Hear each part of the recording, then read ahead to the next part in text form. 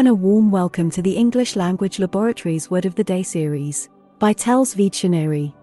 In this series, we pick a new English word every day, provide the correct spelling of the word telling you how many alphabets make up the word, find which part of speech the word falls into, explain its meaning, look for any similar words where possible, and finally explore how it could be used in a sentence. Do you have a word collection? How many words have you collected? Are you having difficulties understanding English words? Confused about how to use words in a sentence? Or do you just want to refresh your English vocabulary? Then join us and learn in a fun and easy way. Like and share this video, subscribe to this channel, and don't forget to turn on the notification bell so you receive similar videos every day. We'd love to hear from you, so make sure you leave a comment after every video. All comments are welcome. Now let's dive into the video. Hello everyone. Welcome to TELLS Videtionary. Today, August 31st, our word of the day is Penchant. Penchant. Penchant.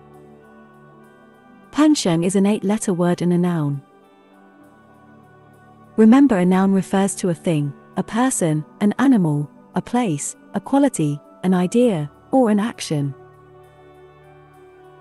A penchant is a strong preference or tendency. In other words, a liking for something or a habit of doing something.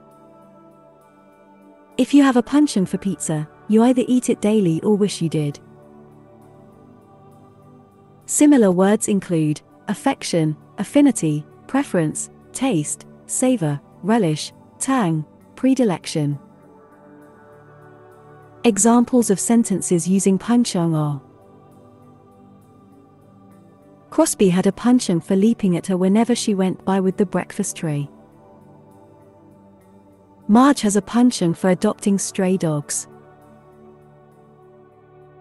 Her penchant for disappearing for days at a time worries her family. Gareth had a penchant for loudly announcing the obvious. I love you guys, even despite your penchant for inferior pizza. Ridgway's penchant for violence and odd fixations had made it hard to find men willing to ride with him. Make sure to save this new word, penchant, so you can practice using it in your everyday sentences.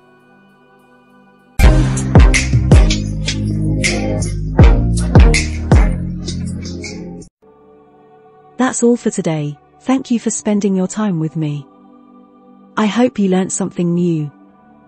Don't forget to like and share this video, subscribe to this channel, and hit the notification bell so you receive similar videos every day.